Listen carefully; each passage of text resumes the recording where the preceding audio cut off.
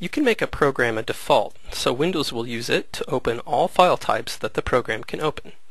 To do this, click the Start button, click Default Programs, and then click Set Your Default Programs.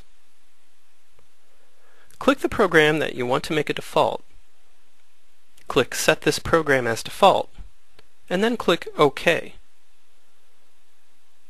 Windows will now use that program when you click any file type that the program can open.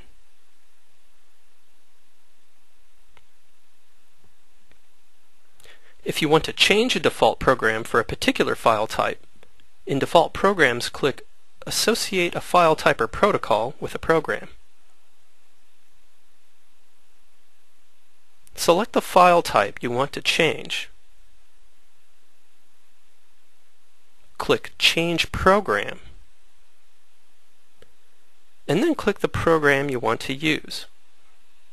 Or click the arrow next to Other Programs to show additional programs. Click OK, and then click Close. The next time you open that type of file, Windows will use the program you selected.